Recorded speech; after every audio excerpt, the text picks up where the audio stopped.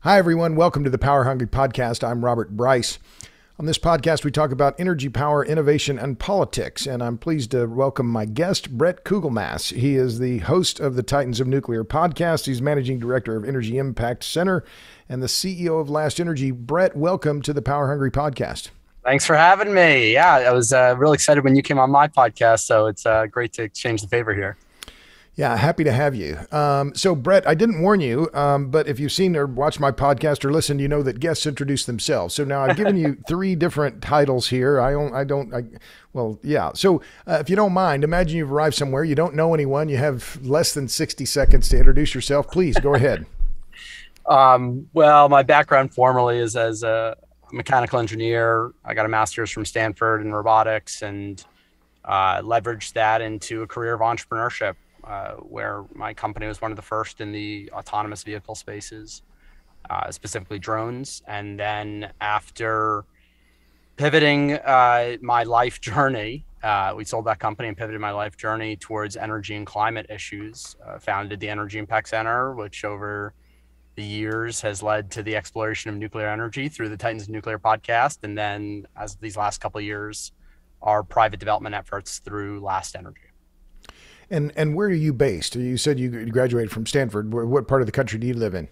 Yeah, I was out in the Bay Area for about 10 years. And then about 5 years ago, I moved to Washington, D.C. But previous to COVID, I was on the road, international travel every other week. And now that's starting to pick back up again. So I'm a bit all over the place. Spent a lot of time in Europe as well as D.C.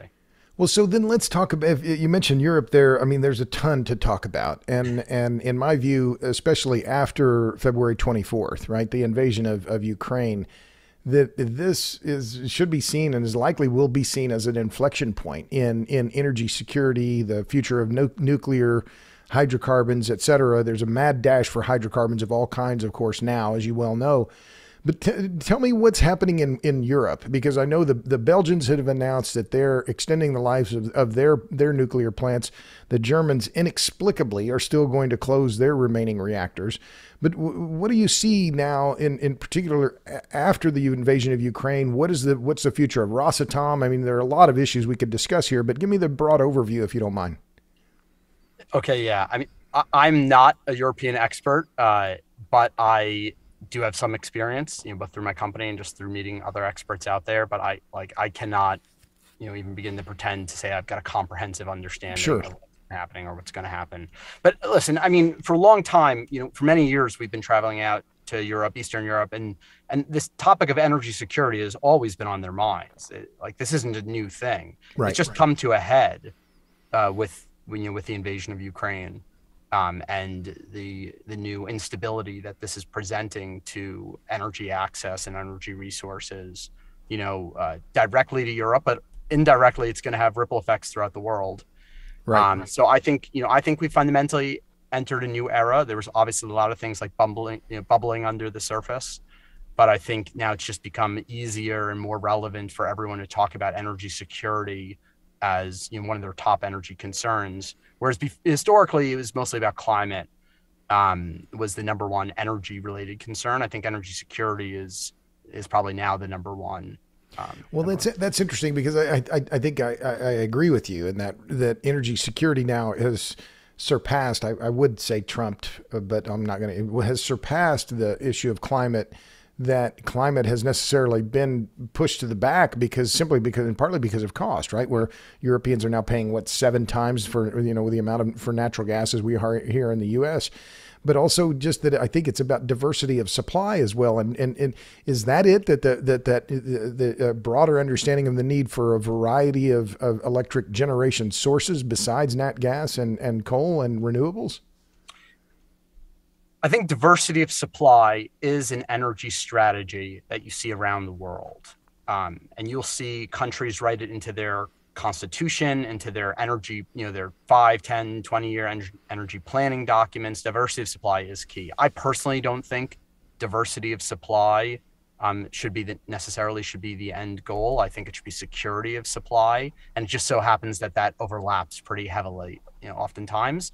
But that is typically because supply of energy often needs to be transported in the form of Right. fuel, and relies on a global supply chain. I think nuclear energy actually bucks that trend a little bit. I think nuclear energy is the one energy sources that you can have security of supply without having diversity of supply, just because you can store so much energy in your country on site. It requires just so little material. Most of the materials that are necessary to build a nuclear plant can be found indigenously. Maybe not the fuel, but certainly could stock up on 100 years worth of fuel in any given country with not much additional cost. So Sorry to interrupt, but I like that idea about the energy security, and that's something that I've talked about a lot, and people, particularly after the blackouts here in Texas, that energy security means on-site fuel. yeah, Right, yeah. that is the key. And as you remember, during the Trump administration, Secretary Perry pushed that at the Department of I Energy, and remember that. I remember that. Yeah. he I and actually he didn't think it was so dumb. People thought it was like a coal thing, a thing for the coal industry. I actually didn't think it was that dumb. Yeah. Well, now, I mean, it's looking, like he was right, very clearly he was right, because those plants that had on-site fuel during the blackouts were the ones that did the best. So, Yes. but keep going on that part about having that on-site. Well, I mean, I'm paraphrasing what you're saying, but you're talking about that on-site fuel, meaning energy security, and that ability to stockpile relatively small amounts of material, fissile material, that then you can put into your reactors, and that gives you supply, that gives you security. Am I reading that back correctly? I mean, I was thinking about it like, yeah, like on a country basis, not necessarily on a site basis. But I mean, as you've articulated so many times, so eloquently about how the grid works, you have this like instantaneous transfer of, of the generation of energy and the distribution of energy, or the reception of it from whoever consumes that energy. Um, I guess what I'm saying is there's also this, with fuel, and once again, this is nothing new. You for one have articulated this so well. Fuel is part of this like instantaneous system. Now, with certain types of fuel, it doesn't have to be so instantaneous. You can pile a bunch of coal up in a coal yard. Gas, it's a little more instantaneous, right? When it comes to delivering parts for renewables, yeah, sure. Once you have the renewable up and running, it can continue to produce energy, there, though it has obviously all of its other intermittency and other issues associated with it. But they rely on a global supply chain. You rely on the continuous flow of parts around the planet. Right. Nuclear can disaggregate from that a little bit. Like nuclear, a country can say, okay, we're going to build, just a few buildings that represent the total capacity our country will ever need. Kind of like France built Right. just a few buildings for like a G7 country to give it all of its power. And then, what else do you need to do to secure that supply for your country? Well, you just have to buy a moderate amount of uranium or enriched uranium or whatever it is. But like, it is certainly reasonable and definitely feasible for a country to totally secure its energy independence for all time by building just a few buildings and front loading on a little bit of fuel. But that's nuclear. That's what nuclear can do. Sure.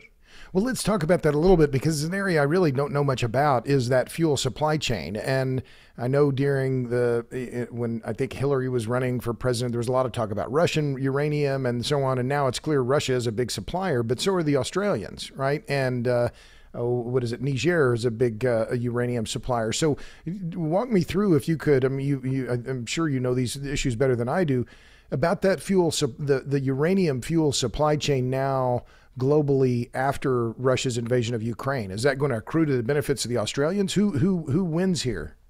Okay. Once again, this is an area that I'm not like a deep expert in, but I'll just offer some thoughts. Sure. Sure. On it. So there's uranium everywhere. Like there's uranium in the US that we don't mine. It's a commodity. So whether or not you open up the mine or expand the mine or even look for more, and by the way, uranium is everywhere. If I haven't said it again, uranium is everywhere. Whether or not you look for it all just depends on the economics. So it's not like other types of minerals or even other certain technologies that you are like very reliant on a specific country or geography to get it from. It really is just a matter of like market forces driving, the opening up of mines. Okay, that's like part one of the fuel supply is the uranium. There's plenty of uranium. Friendly countries have more than enough of it. Canada, Australia, I mean, the US has plenty of it. It's just a matter of It's just a matter of, mining it and producing the ore and getting it through Right. that Sure. process. The next stage, now you've narrowed your supply chain in terms of, enrichment.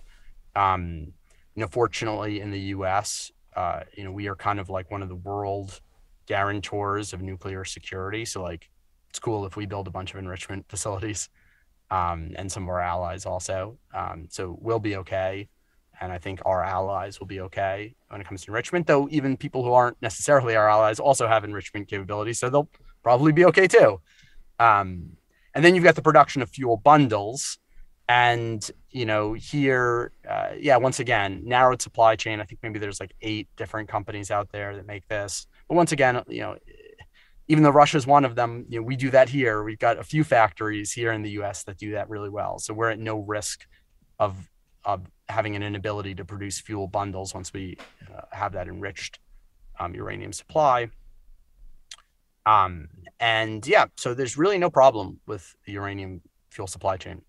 Yeah, prices may go up here and there, but it doesn't drastically affect the price of electricity either, because the fuel is such a small component of the final delivered cost of electricity, like 5%, like something negligible. So even if it doubles, you're talking about only increasing, which would be drastic.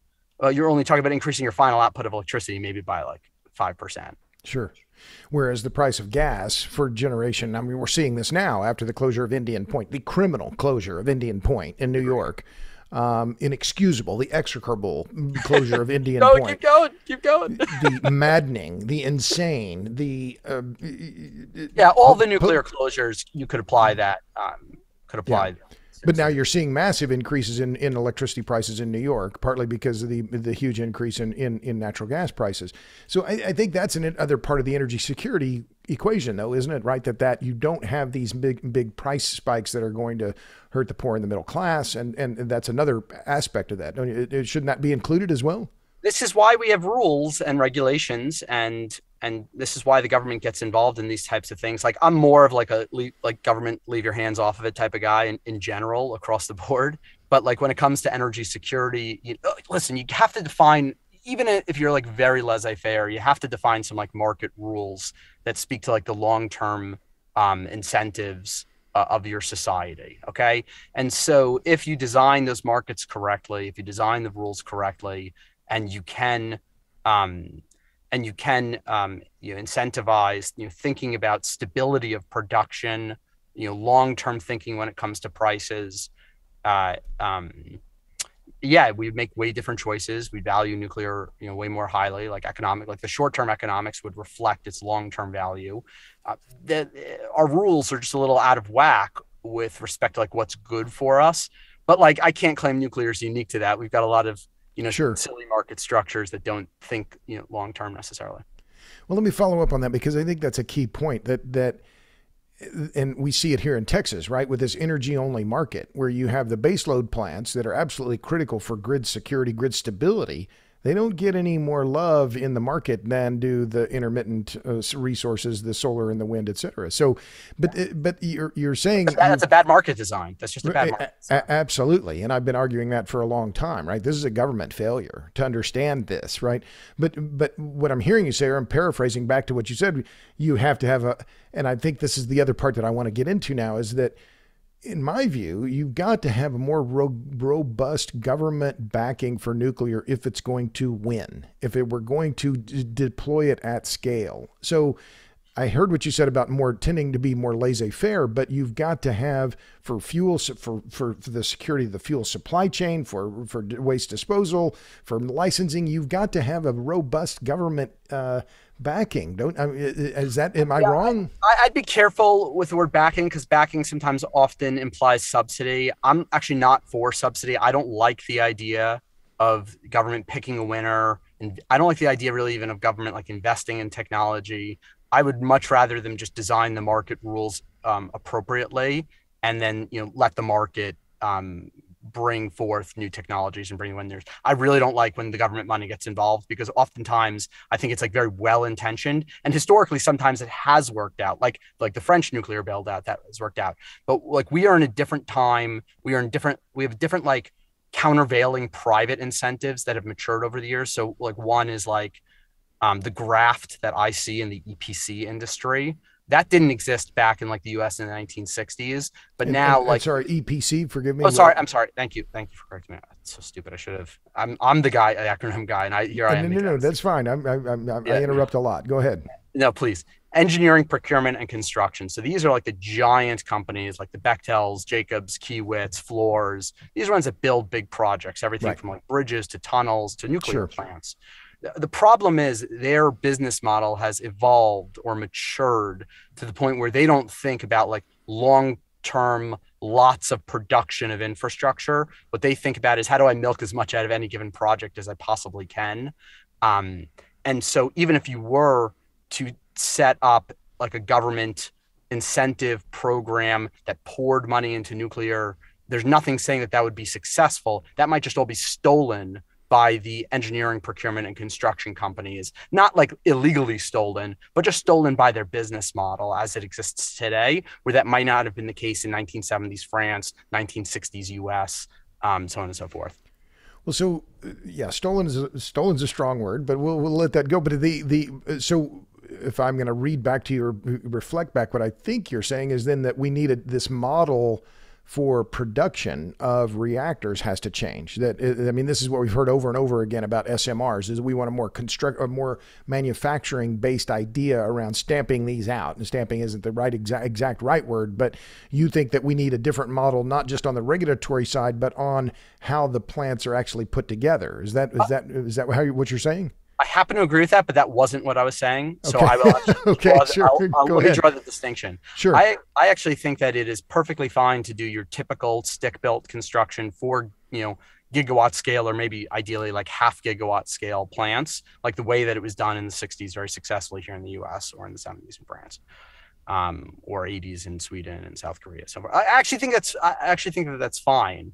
What I don't think is fine is when the government creates a certain economic model to support these projects that leads to the project failure, even though it looks like the government is subsidizing or helping, such as like guarantees of money.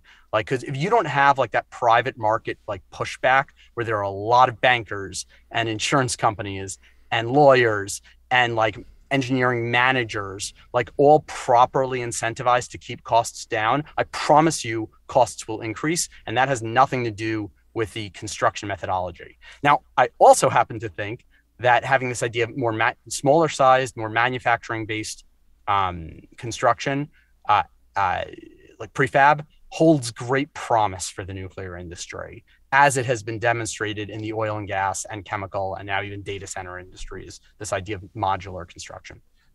Well, let's follow on that. So what's the sweet spot then? And I want to come back to last energy in just a minute, but what's the sweet spot now? We've seen the Akaluto plant come online, but that's that's a gigawatt scale reactor, right? And Oklo, and I want to talk about Oklo because I know you had Jake DeWitt on the Titans of Nuclear podcast just recently. That's 1.5 megawatts. I mean, one thousandth almost of the size of the gigawatt scale reactor. So you've spent a lot of time looking at the market, and you're with a company that's looking to deploy reactors. What size are you trying? Where do you think is the one that offers the most promise? 100 megawatts, 200? What's your theory on that? Yeah, I mean, I think eventually when the industry gets its rhythm back, I think like probably, yeah, like 2 to 500 is probably the sweet spot in terms of size. Above 500, and I actually don't think it really has much to do with the power output, but rather the total capital cost of the project itself. Right. Yeah. I tend to find that when a project exceeds $1 billion, that number can very quickly climb to 2 billion and very quickly climb to 5 billion. That has nothing to do with the technology itself. Like that could happen on bridges or tunnels, not just nuclear projects. And so I think that 500 megawatt size is very easy to keep underneath the $1 billion threshold and has historically been demonstrated to do so. You just can't have all of the like other like regulatory craziness that layers on cost after cost in a nuclear system. Well, so if you're saying 500 megawatts at $1 billion, my quick math, that's $2,000 a kilowatt, right? I mean, that's a pretty low number from what we're seeing. Oh, yeah. But that's easily demonstrated in other comparable power facilities and even in the nuclear sector historically. So yes, that ambitious according to the last few nuclear plants that were built standards, but that is like a totally reasonable number if you just took out the word nuclear and said thermal power plant. Right. Because you can build gas for about $1,000 a kilowatt. Thousand less, yeah, like 900, right. Something crazy. Right. Something crazy. Well, so then why? Let me ask a quick, because I really don't. I have some theories. So why is Plant Vogtle? Why has it been so insanely expensive? It's what, 2x the original estimated cost. It's way over time, way over budget. Why the cost overruns for these plants that are going to be owned by Southern Company or Georgia Power? They're way over budget. AP1000s. This is the cutting edge. Why has it been so crazy expensive, and why is it taking so long? Yeah, once again, I'm not an expert on this particular topic. Other people are a little bit better versed than I am, but I'll give you a couple. I'll give you my opinion and a couple insights that I've seen through talking to people over the years. I think it was a real confluence of errors. I mean, we're only even talking about it right now because it actually has survived these errors. The Sumner plant didn't survive them, and so right. Yeah, these errors are pretty bad. But I think there is a bit of a bit of Westinghouse at fault, and they went bankrupt because of it, like how they structured like their model and their guarantees. So I'm not like criticizing Westinghouse as a company, now, or the people there. I'm just saying like it's pretty clear that there's a business model problem. Right. And so there's like some real structural problems there. There were some really crazy things that happened that made absolutely no sense when it comes to like, regulatory scrutiny. Such as, one story I heard is like the rebar spacing, was only precise to within, half an inch when they promised a quarter of an inch or something like that. I don't know the exact numbers. And it actually didn't have any material impact on the structural integrity, but because that's what they put in their application, they had to tear it all up and redo it. And that cost them $1 billion. Wow. So like, there's stuff like that. There's stuff like, yeah, hey, it's a giant construction project. It's just so big. It's over that $1 billion threshold that I talked about. So the costs are just going to pile on and pile on. I do think that there's a lot of bad behavior amongst the engineering, procurement, construction firms, the general contractors. They like the change orders. They like when the regulator comes in and say, take out all that concrete. That's another $1 billion for them of work. They love that. And they don't see this as like a long-term viable business model, them building a lot of nuclear power plants. So they don't do the other things that companies would normally do to push back and keep costs under control. And then I also think that this whole thing, which, sometimes people call it like regulated asset base across the world. But, in this case, the Georgia taxpayers were forced to put up money for the project before it was delivered. Some people herald that as like a good thing. It shows the value of nuclear. But I think just from like a pure like market-based incentive point of view, it really screws things up. Like if you start paying people before they like deliver a good job and you keep paying them when they keep doing a bad job, what do you think they're going to do? So like I am personally very against this idea of the government's prepaying for nuclear plants or the utilities, charging the ratepayer ahead of the delivery of the project. Like if it's a good project, investors will pay for it upfront because they're going to reap a lot of long-term benefit.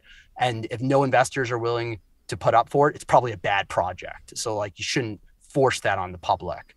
From an economics perspective, I think there are certain things like, yes, that investors wouldn't value that the public does value in terms of like, long-term value, clean air, all these kind of things. And yes, we should consider those bridges or hospitals or libraries or things that if you're going to build it and the public can pay for it ahead of time or because they're going to get the benefit. Yeah. So I'm not against it overall, this idea, but I just think we should like, if we have something that we want to incentivize, let's design a market that incentivizes that and not, put a lot of money up front that might just get sunk down the drain. Sure. Well, so then, so we've talked now for a good bit about what you're seeing that isn't working or what, the things that you think are wrong, the structures are incorrect or the incentives are in the wrong place. Like what Charlie Munger said famously, show me the incentives, I'll show you the outcome. So walk me through what's the better model here and then introduce Last Energy. What is this company? Because I was just looking at a headline about, in fact, it was a story was just published a couple of days ago. The UK government say it could build hundreds of SMRs. It mentions Last Energy, supposedly backed by Elon Musk.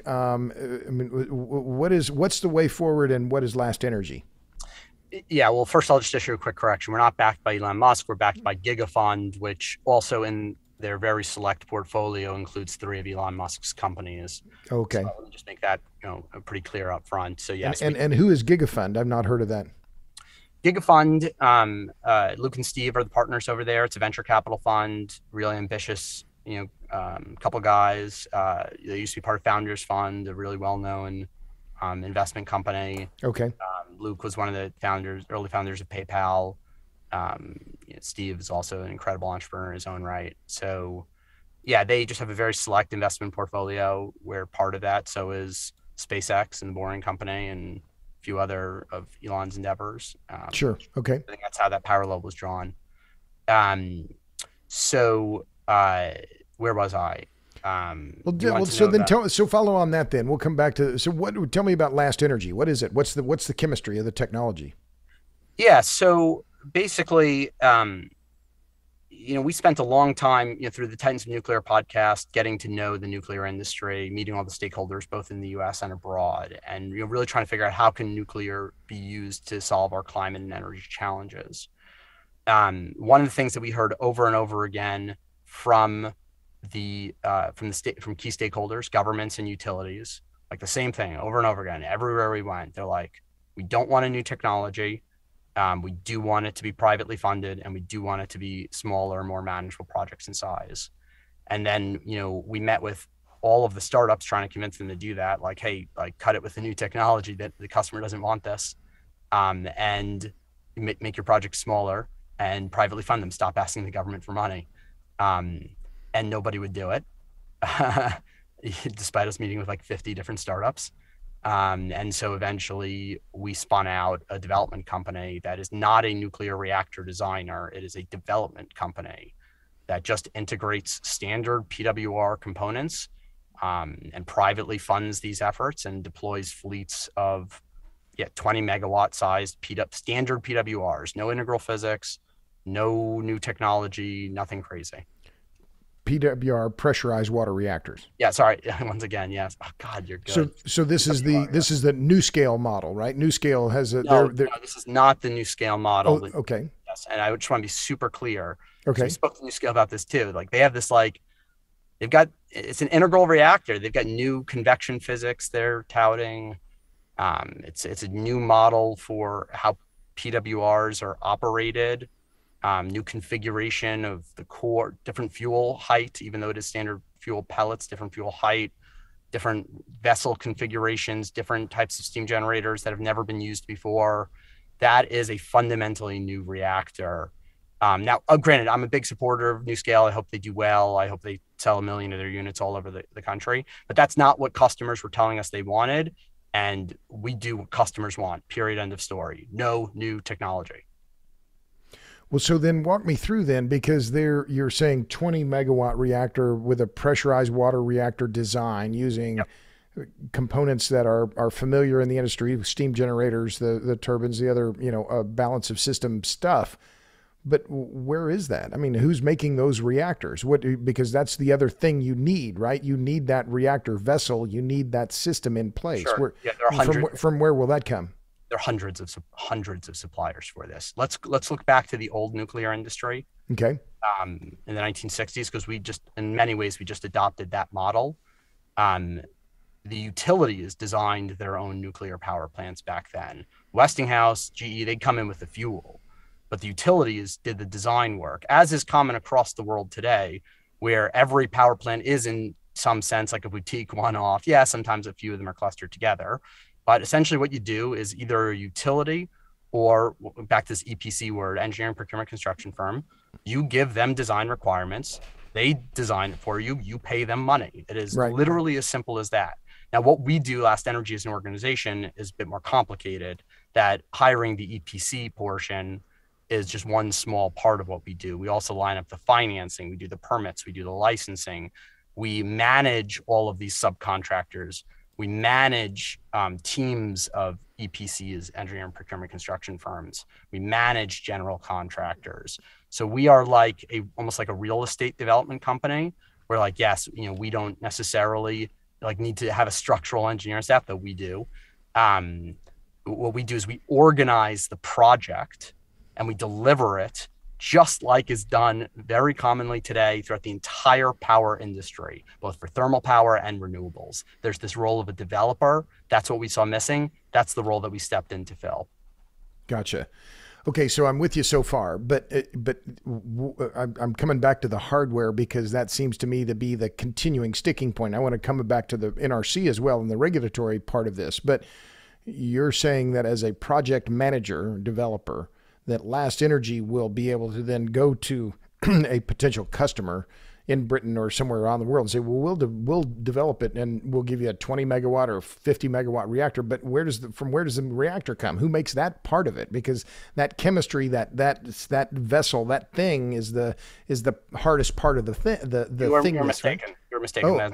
That's not the hardest part. That might even be the easiest part. Oh, really? Okay. Well, then correct me. I thought that the NRC regulatory thicket was the one that's the most difficult part of this. Okay. Now you're saying something different. Okay. Well, I'm jumping all around here. That's fine. The technical design of a core is extremely straightforward if you stick to the conventional technologies that have been in the public arena for the last 70 years since the U.S. government essentially released those. And once again, back in the 60s, there were 18 different reactor vendors, reactor OEMs, in addition to Westinghouse and GE.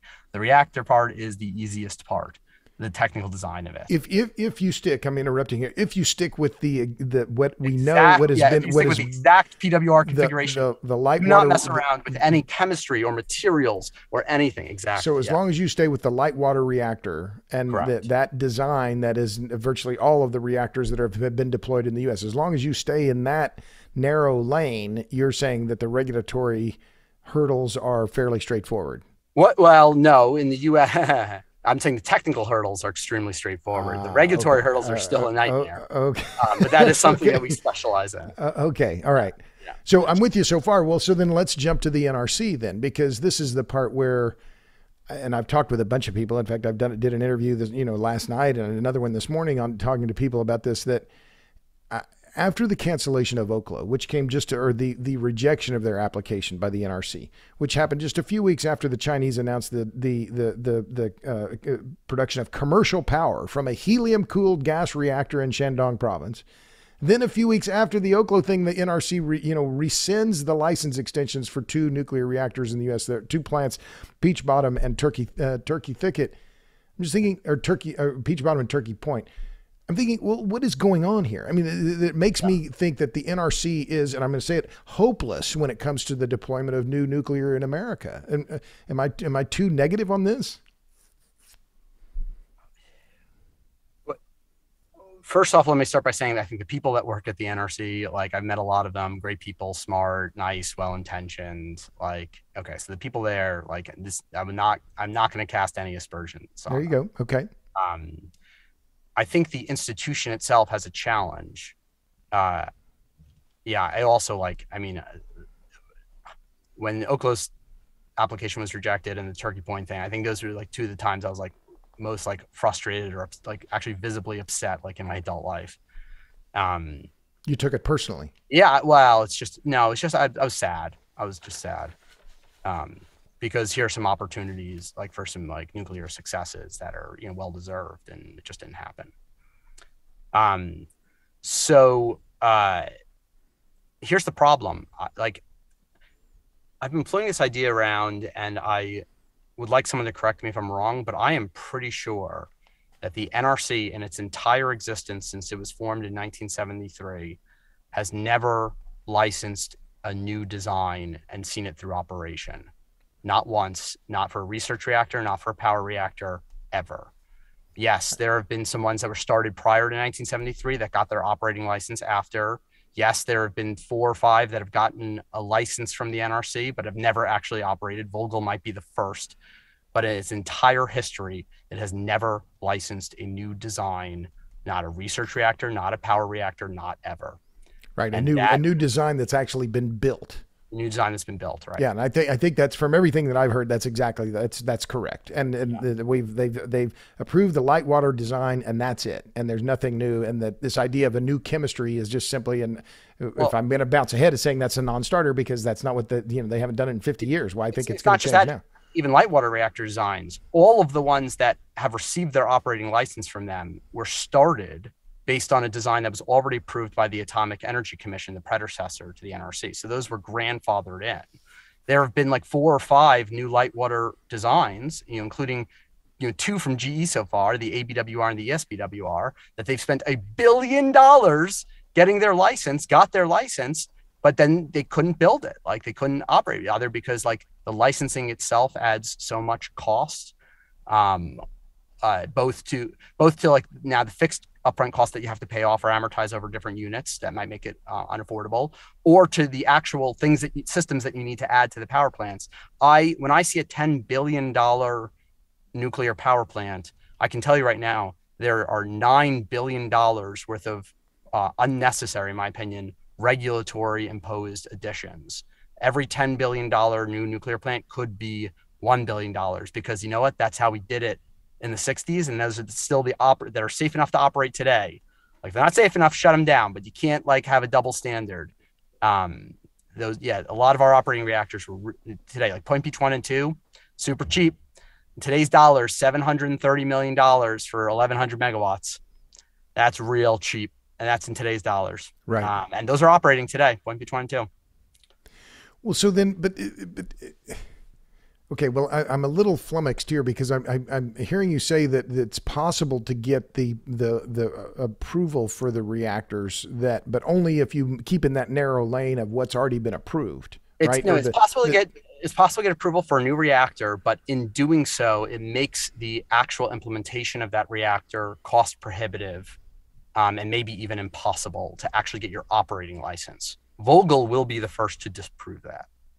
Okay, so then walk me through then what's the way forward then, given what we've just discussed with the NRC as a kind of it's this intractable kind of regulatory body. How do we get reactors built at scale? Because I was looking at the Energy Impact Center and your description of what you're doing. You're aiming for nothing short of bringing nuclear energy to never before realized heights to enable rapid decarbonization and energy access for all. I love this idea. I love the idea. I'm adamantly pro-nuclear, but I just keep, the more I see and, the more I'm skeptical that we will be able to break this regulatory logjam. So tell me how it happens, please. Yeah. Well, I say that, all due respect, but I'm just like, I'm just, looking at this landscape and thinking, especially now with Rosatom effectively out of the game, right? With the Russians, so the biggest commercial supplier in the world for reactors to other, foreign countries outside of Russia. It seems like a great commercial opportunity if we had a reactor design that we could deploy, but I've interrupted myself here. So what's the way forward? How does this work? Yeah. Okay. Let me start high level. So on a global scale, in order to address our carbon and energy problems, we actually don't need nuclear evenly distributed around the globe. You could even have just maybe a few points where you put tens of thousands of gigawatts of nuclear energy and then use that to both draw down CO2 from the air and either sequester it or turn it into carbon neutral fuels, where you ship it around the planet, like a synthetic Saudi Arabia, one might say. So you actually don't need nuclear everywhere. You just need to find a few jurisdictions that are open, friendly, and interested in, capturing the entire world's energy production value chain. So you're saying air capture then, doing air capture, using nuclear to run air capture. I think that is, or CO2 capture from the water. I think that is the right model to achieve our global decarbonization goals. Okay. In the interim, you can still build, thousands of nuclear plants across the world in jurisdictions where the regulator doesn't impose a $1 billion licensing fee and a $9 billion capex to your project. Okay. And there are many places around the world that do that. I mean, we've got, operating reactors in like 30 plus countries. They've got very competent regulators. Some of those regulators are more interested and able to evaluate new types of technology and design, but certainly, almost all of them are capable of licensing a light water reactor. Okay. So now bring me back to the U.S. then. So this is your vision. You gave me your global. I'm not sure the U.S. can have nuclear. I'm not sure the U.S. can have any more nuclear unless we like fundamentally change our licensing paradigm.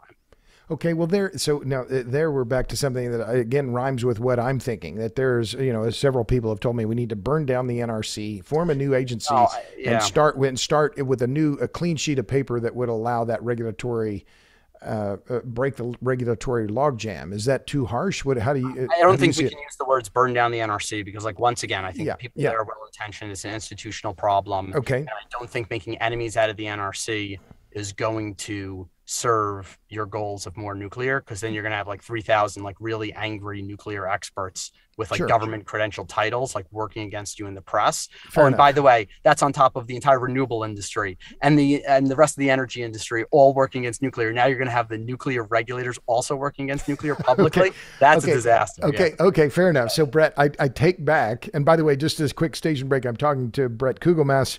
He's the host of the Titans of Nuclear podcast. You can find him at energyimpactcenter.org. Okay, so reform the NRC, create a parallel agency to the NRC, do some regulatory reform. What's the way to break the regulatory logjam? Well, I think you have to first see nuclear success elsewhere in order to garner the political support domestically to take any like serious action. So it has to work in Canada. So it would be like terrestrial energy has to get licensed in Canada to light a fire. I'm not sure Canada's much better. Okay. I met with regulators there. Once again, I think they're great people, and very intelligent and well-intentioned. But I actually think the Canadian regulator has the exact same institutional challenges that the NRC does. So I don't think Canada is the right way to go. There are other places around the world, though. So, okay, then where? Well, I think there's some like very independent nuclear cultures, such as Brazil, that, their nuclear regulator essentially is a function of their navy. And so they just, they're not kind of beholden to the same like institutional hangups that other nuclear regulators might be. So I think that can be a real, that can be an area that's really poised for leadership in nuclear regulations. But there are many others around the world. There's a ton of like really esteemed regulators, throughout Eastern Europe, Europe as a whole. The UK is one that we're spending a lot of time and attention into. I have, nothing but great things to say about the UK regulator so far through some of our experiences with them.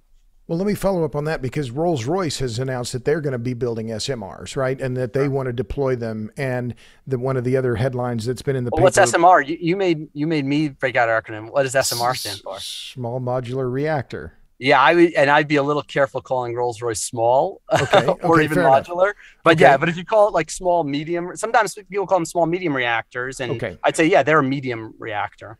Okay, so tell me about Rolls-Royce and what their path to licensing or regulatory approval would be. What's the size of their reactor? What's the chemistry, and what's their potential for? Because it's interesting you say this, because I think maybe that's an end run around the regulatory logjam. And as I'm thinking about it, I really start to liking this idea that you think it can't work in Canada, can't work in the U.S., but maybe in the UK that they have the well-established regulatory framework, and that some other some other country, and I don't know, somewhere in Africa goes, well, if the Brits approve it, well, then then it must be good.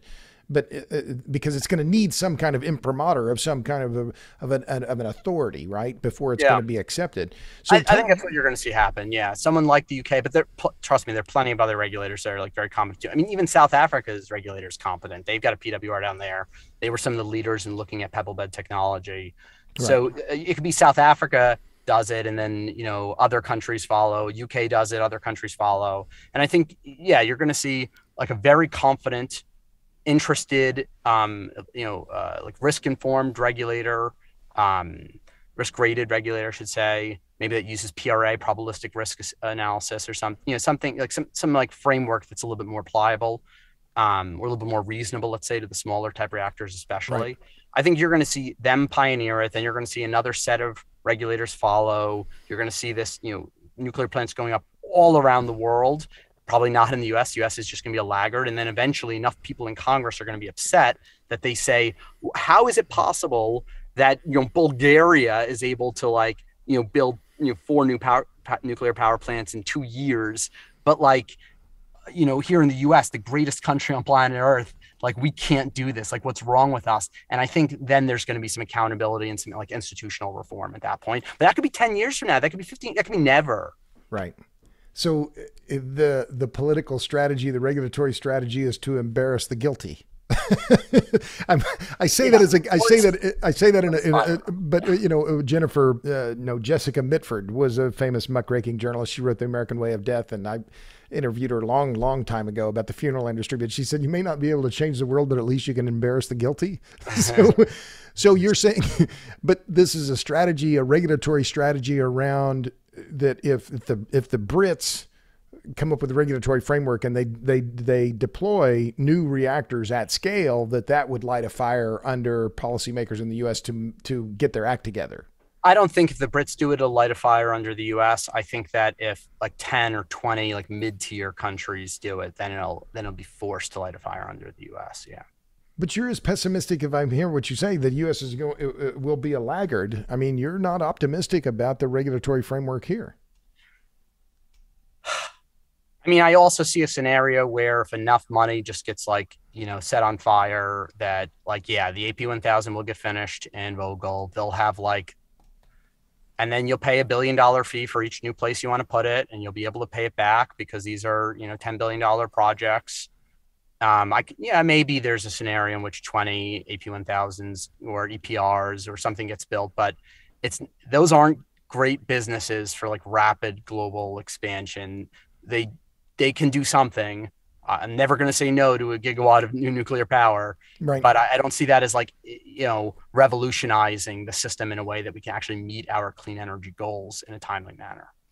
Well, I agree. I mean, I think, I've said if you're anti-nuclear and anti-carbon dioxide, you're pro-blackout, and I'm anti-blackout. I'm very seriously anti-blackout. Black lung and all sorts of other issues. Yeah. Well, right, of course, but let's go back to Rolls-Royce. What is the promise there? What's their technology, and what's their hope for getting regulatory approval and then deployment at commercial scale? Yeah, listen, I like Rolls-Royce. I think their idea is like pretty straightforward and pretty simple. Hey, let's build a medium scale PWR, and Rolls-Royce has some credentials coming from, deploying nuclear subs for the British Navy. I don't know how much, mixing and matching there are between those two divisions of the company, but certainly like, Rolls-Royce is a defense contractor. They know how to engage the UK government. Their design and approach seems like simple enough. It's like, yeah, let's build a bunch of medium PWRs. I think that's a good idea. I don't know how quick or how fast, or if they've got the entrepreneurial spirit to really revitalize the industry. But like, yeah, I'm pretty pro what they're doing overall. Well, it's interesting. So good. Well, I'm glad, because I think that there has to be some progress. And the French now, Macron has said that they're going to, push forward in SMRs. But so we talked around this. Is Russia's invasion of Ukraine, is this an inflection point for the nuclear sector? I think it was already happening. I think even before the invasion, like there was definitely enough concern about energy security. The UK was already kind of pumping money into Rolls-Royce's program. I think before the Ukraine invasion, they'd already allocated another couple $100 million to them. People know energy security is an issue. I just think it's like the public now is caught up, and that actually gives politicians more air cover to do things they already wanted to do. So yeah, so maybe it is an inflection point from that perspective. So then you're an entrepreneur. You've been in this, in this sector for a while. So handicap you're clearly, I'm not using this word in a pejorative way, biased toward the pressurized water reactor, the PWR, that you think that's the technology or the chemistry that can scale because it's well known. There aren't many variables. It's not a new chemistry. It's familiar to regulators. So which countries are going to be the ones that lead the charge and start deploying nuclear at scale? Where do you see the most headway, the most traction? Yeah, I mean, I'm not biased towards a particular technology. I am biased towards giving customers what they want. And okay, this is what all right, fair enough. Okay, want. Sure. Like the people who actually operate power plants say that they are unwilling to take the risk of downtime that is inherent to messing around with new materials, supply chain, chemistries, that kind of stuff. And so follow what the customer says. There's other ways to do it. Yes, you can come up with a breakthrough technology, and maybe it changes everything, and you get customers then to come on board. That's not my approach. My approach is do what the customers ask for. So you think the molten salt path? Then you don't believe that's a viable pathway to commercial success? Any of these technologies, I'm sure the reactor is going to work. I'm sure of it. Like these are really smart people designing these reactors, and like nuclear physics has been tried out in a whole like 50 different types of configurations, and they all kind of work. Like it's just not that crazy, the reactor part. I think where these other technologies are going to struggle is with power plant operations issues and downtime of their facility over the first 10 to 20 years of them like working out a lot of those operational kinks. And then, you tell me if there's going to be investors and customers that are willing to, ride that through when we have a perfectly good enough technology that can be deployed really cost effectively and really quickly, as demonstrated by history, embodied in the light water reactor. Specifically, the pressurized water reactor seems to be the one with the least operational issues over its lifetime. And that's why the industry and utilities have gravitated there over time, even when they've had a lot of experience, like the UK industry, with like gas cooled reactors or graphite, in the core and that kind of stuff. Right. So that's what I think. Though I do think let's say that we get the next, Google out of the nuclear industry, and they've got a Google X, and they want to put like $1 billion worth of R&D into new reactor cores year over year and work out those operational issues. I'm all for it. Like, I actually think that that's an awesome thing to do, and they should do that. I just think that the faster path to deployment, both from a business model perspective and also a technology risk perspective, is, build what the customers are telling you to build, and that's a PWR. Stick with the tried and true. Yeah. Well, so then let me jump back, because I mentioned Jake DeWitt earlier in Oklo. And we talked about this, and I don't want to spend much time on it, but just a quick reaction on how important was it to you when you mentioned the license, the NRC's pulling back the license extensions for the 2 nuclear plants, and one in Pennsylvania, one in Florida. How important or how significant was the Oklo rejection? It emotionally impacted me. I was rooting for Jake. I've known Jake for a while. I think he's awesome. I love what he's doing with his company. And so I was really sad when that application got rejected. And so, but he's a smart guy. They're a savvy team. I'm sure they'll figure it out one way or another. But how important is that design technology? I mean, it's just a 1.5 megawatt reactor. I mean, you can go to Caterpillar or Cummins anywhere in the world and, get a 1.5 megawatt recip engine that will provide electricity, right? It's, you got to use hydrocarbons to fuel it. But was that the right size? I mean, I'm not asking you to critique them necessarily, but is this just another example of this intransigence of the NRC, or is it that they're trying this chemistry that they're not familiar with? I don't know. I just don't know. I mean, I think what they were trying to do, and once again, this is not from them telling me, this is just from me like surmising, but I think sure. what they were trying to do is probably build something really small, show you could get it through the licensing body, and then build a bigger version once you've kind of like got something up and running. Right. And I thought that was a very reasonable strategy, and it just didn't work.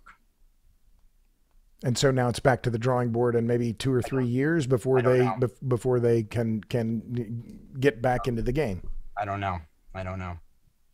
So how do you founded Energy Impact Center, and it's at energyimpactcenter.org. How many people are working there now? Yeah, 30 and growing. And, we employ a lot of subcontractors, big engineering firms, to the tunes of many, many millions of dollars, and also, to kind of leverage their staff as well. And then also, all sorts of subcontracted support, like even for like licensing applications, we work with like giant firms that know nuclear licensing. We subcontract a lot of work to them. So we leverage, our team mostly here. Once again, it's like a development company. It's like the management, the hub and spoke model, and then leverage, experts around the world and other organizations for more fine-tuned expertise. So yeah. So Last Energy and Energy Impact Center are working together. Sorry. Yeah. Well, yes. Well, Energy Impact Center was the origin story, and we have, transitioned our work mostly to Last Energy at this point. And we spun out Last Energy as the development company arm of what we're doing. We don't do too much like raw research anymore, which was like the origin story of Energy Impact Center. Right. Well, so and then how do you define success then in that field? What are your milestones where you're on the right track for what you're doing? How do you measure that? Well, the ultimate success is going to be total decarbonization of planet Earth and energy access for absolutely everybody and relieving all energy poverty, period, end of story. Like that's the goal. So we're working towards that. We think we can do it in a few decades, or it's probably never going to happen, but I think it can be done in a few decades. Things tend to shift pretty quickly once you've kind of demonstrated that a new model works. And our model, is to start deploying fleets of small PWRs, that are standard technology, and that's it, and build up from there. And build them somewhere besides the United States and Canada. Correct. And so, there are a lot of countries that are looking at this, and a lot of different companies. I've talked to people from Thorcon. I've had Carolyn Cochran from Oklo on the podcast. I've talked to a lot of them as well. So that potential would be in the Middle East, in Africa, in Asia, those countries that need more infrastructure but can stand to build, would have the labor force and the capability of deploying multiple reactors and doing so in relatively short, have the regulatory framework to be able to support them. Is that what you're looking at? There are a lot of interesting parts of the world. I mean, historically, whether or not even light water reactors were built everywhere, there are certainly a whole host of nuclear regulators that have been stood up because the country has shown some interest. I even think like the Philippines, something was like kind of built there. And then recently there's some new resurgence and interest. So yeah, all over the world, there are opportunities. We don't gravitate toward, the poorest countries first. We tend to spend most of our time in Europe. Just because it's easier to do business there overall. But yes, eventually everywhere that, is open to nuclear energy, and everywhere that's not, that's okay. You don't have to have it. You can buy chemical fuels that come from nuclear power plants that are carbon neutral. That's cool too. Huh. Well, it's a bold vision, and I'm glad to, have you kind of explain how you see it, because I mean, we have a lot of inertia behind the systems that are in place, and I want to see nuclear succeed. I've just lately become, fairly discouraged, honestly. And, no, don't be discouraged. Well, be optimistic, be hopeful. Okay, well, then how do you explain the Germans closing after the invasion? They're going to close their nuclear reactors. How do you explain that? I mean, Germans have a history of really idiotic big moves. Okay, I'm not gonna hang my hat on what the Germans. Okay, that's fair enough. Well, so we've been talking for about an hour, Bret, so I don't want to keep you all day. Want to keep this at about an hour. So what are you reading now? You're a busy guy. Obviously you're juggling a lot of different projects. What, when you're not working, or even when you are working, you're reading kind of books are you reading? What's on your list? Yeah, I read a lot of textbooks. I read a lot of white papers. When I want to relax, I'll watch like Netflix or something. But yeah, when I read, it's usually energy related, or technology related, or business related. Textbook. So what? Give me an example on a textbook that you're cracking lately. There are textbooks on everything, including construction management. I spend a lot of time thinking about construction management right now. Like, how do you keep things under cost and schedule control, and how do you ensure efficient project delivery? That's obviously a big concern of what we do, and so I spend a lot of time looking into that as well. Yeah, it's one area I have no expertise in at all, but it's a incredibly coordinated effort, right, with all the timing and supply chains and everything else that figures into that. Well, so then you've got some bold ideas, and completely decarbonized world. I'm all about it. Electricity for everyone. That's my goal. Air conditioning and cold beer for everyone. That's my goal. So what gives you hope? What makes you optimistic? Listen, I think that, sorry, I'm just getting alerted that we're running out of time here, but that's okay. No problem. Perfect note to end on. What gives me hope? What gives me optimistic? Listen, I mean, I think that, overall, technology does move like pretty fast and enables, fundamental shifts in society. So even if, part of my thesis is actually you don't need to advance nuclear technology that much. But that doesn't mean that, the resurgence of nuclear isn't going to be benefited from advances and cultural and societal shifts in other technologies that are happening too. So I just don't think that we think that like the world isn't as stable as we would like to think it to be. So a lot of these things that seem like, intractable problems might actually get shifted just because like the tides of culture, the tides of issues across our planet shift. Like, I don't know, like looking back, are people going to be able to point to like the Ukraine war and say, oh, there was actually some origin in how social media and communication like changed people's perceptions and enabled or made Putin think this way, or is this a result of its paranoia coming out of COVID, which was really bioengineering in a lab in Wuhan, like that changed things change across the planet really fast. And I do think that there are a lot of ambitious and well-intentioned entrepreneurial people there, like ready to adapt to those changes and reform the world into a very positive place for all humans to coexist, from now until eternity, hopefully. And so I'm on that train.